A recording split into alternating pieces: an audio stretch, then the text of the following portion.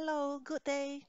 In my previous videos, I have discussed some key portfolio and asset pricing theories, from the modern portfolio theory in 1952 to the CAPM in mid-60s. Today, I will move to the 1970s by introducing to you another influential theory in asset pricing, the arbitrage pricing theory. Let's find out together what is APT and how APT can be applied in asset pricing. Stay tuned. In 1976, Stephen Ross developed the arbitrage pricing theory. He proposed a multi-factor approach to explain the pricing of assets. Before we move into the details of APT, let's take some time to understand the concept of arbitrage. Then you will be able to appreciate why the model developed by Stephen Ross is called APT. According to the definition of Bode, Kane, and Marcus in 2011, arbitrage is the exploitation of security mispricing in such a way that risk-free profits can be earned.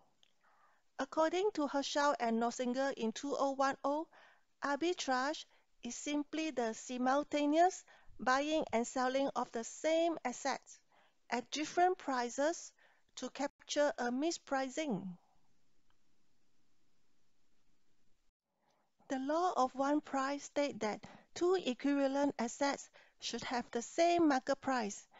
An arbitrage opportunity would arise if the same assets are sold for different prices at two different locations. The law of one price is enforced by arbitrageurs. They will take advantage of prices in this equilibrium. Arbitrager will buy the asset where it is cheap and sell where it is high.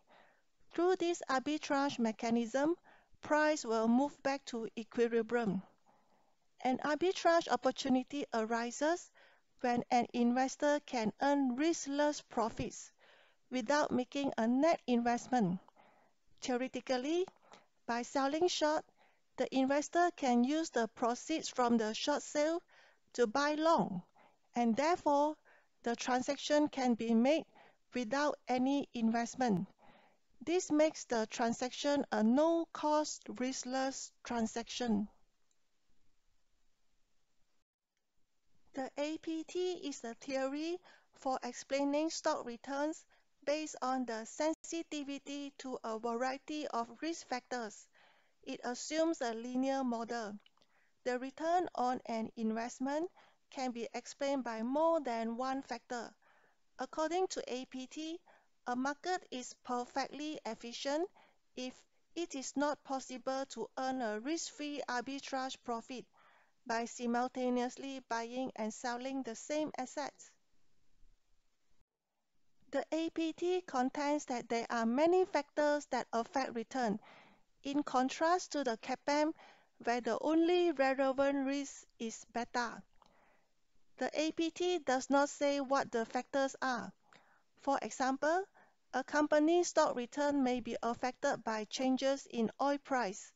Most transportation companies, such as airlines, would have a negative sensitivity to a change in oil price.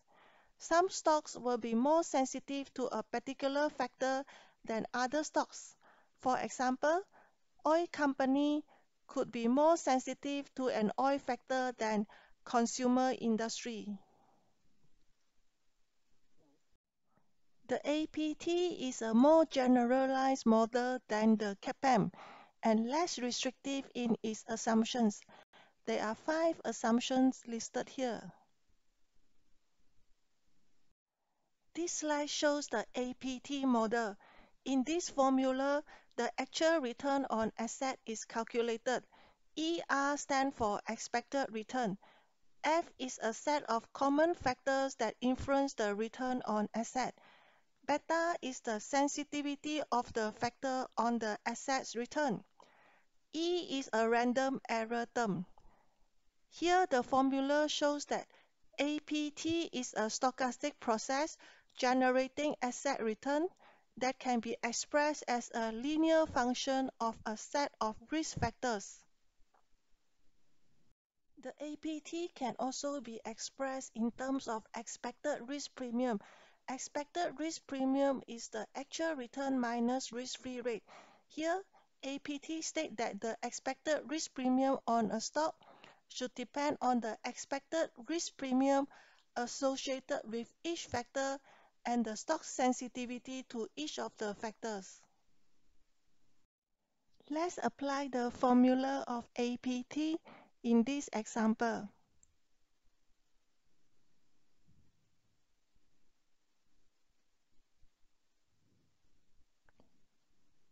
What is your answer?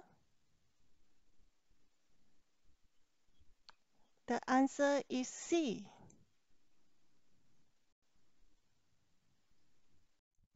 Let's try another example.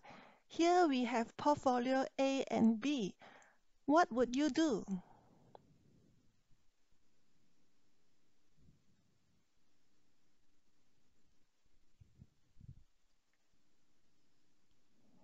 If you want to take advantage of an arbitrage opportunity, you should take a short position in portfolio B and a long position in A. Why is that so? Because A is undervalued and B is overvalued when they are exposed to the same risk factor F. Thank you. I hope you can understand this session. See you and goodbye.